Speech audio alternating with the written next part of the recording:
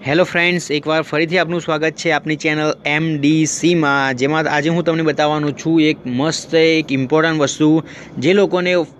જે file storage જે હોય છે ઓલવેઝ ફૂલ થઈ જતું હોય છે એમના માટે બેસ્ટ ટ્રીક લઈને આજે આવ્યો છું હું। આજે સૌથી પહેલાં તો બતાવવાનું છે કે વોટ્સઅપના જે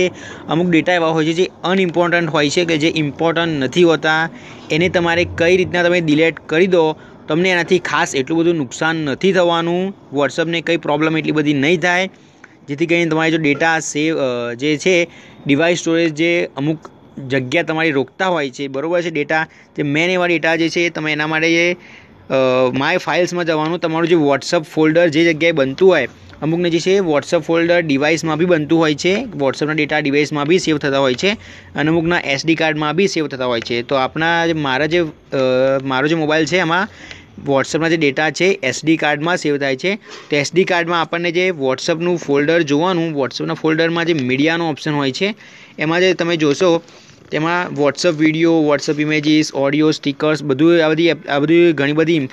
ફાઇલ જે ફોલ્ડર્સ હોય છે આવે છે, બરાબર છે। તેમાં તમારે આપણે વોટ્સઅપ વિડીયો જે હોય છે, વોટ્સઅપ વિડીયો એ જ વધારે સૌથી ડેટા રોકતો હોય છે। તેમાં તમારે શું કરવાનું, જે સેન્ટનો ઓપ્શન હોય છે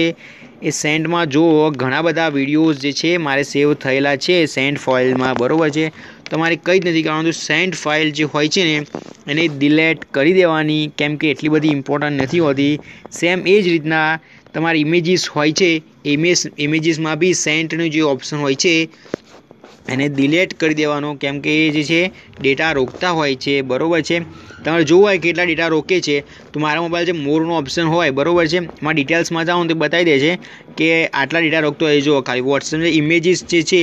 એ 14.80 MB ડેટા જે છે રોકતું હોય છે। ટોટલ 146 ઇમેજીસ છે, તો એને આપણે ડિલીટ કરી દેવાના, કેમ કે એટલા બધા ઇમ્પોર્ટન્ટ હોતા નથી, તો એને ડિલીટ કરી દેવાના, બરાબર છે, જેથી કરીને થોડું ઘણું તો તમારા મોબાઈલમાં જે છે સ્ટોરેજનો ફરક પડશે જ। પણ હું તમને એટલું કહી દઉં કે જો તમે સેન્ટ આઇટમ જો ડિલીટ મારશો,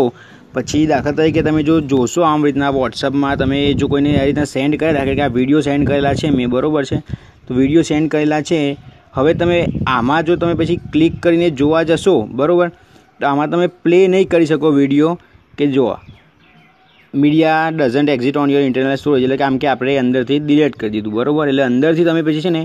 જોઈ નહીં શકો, કેમ કે આપણે અંદર ડિલીટ કરી દીધું। જો કે આ એટલી બધી ઇમ્પોર્ટન્ટ નહીં હોય, બરાબર છે, એટલા માટે આપણે ડિલીટ કરવું હોય તો કરી શકો છો। ખાલી એનાથી આટલું જ નુકસાન થશે કે તમે અંદર જો સેન્ડ આઇટમ કરી હશે, ઇમેજ હશે કે કોઈ બી વસ્તુ તમે સેન્ડ કરી હશે, એ આ રીતના વોટ્સઅપમાં અંદર નહીં જોઈ શકો, ખાલી આટલો જ ફરક પડશે। બાકી બીજો કંઈ તમને છે ને આ સેન્ટ આઇટમ્સ જે હોય છે ડિલીટ કરવામાં કંઈ એટલો બધો ફરક પડશે નહીં, બરાબર છે। અને બીજી એક વસ્તુ કહી દઉં, તમને જો આ વિડીયો ગમ્યો હોય તો તમે લાઇક કરી દો, અને તમારા ફ્રેન્ડ્સને જે અમુકને પ્રોબ્લેમ હોય, ફૂલ સ્ટોરેજ થઈ જતું હોય, ફાઇલ સ્ટોરેજ જે ફૂલ થઈ જતું હોય, તો એમને આ વિડીયો શેર કરી દો, બરાબર છે, અને આપણી ચેનલને સબસ્ક્રાઈબ કરી દો, અને પછી બેલ આઇકનને દબાવી દો, જેથી કરીને હું જે નવા વિડીયો અપડેટ કરું તો એને તમને નોટિફિકેશન મળતી રહે। વિડીયો જોવા બદલ આપનો આભાર।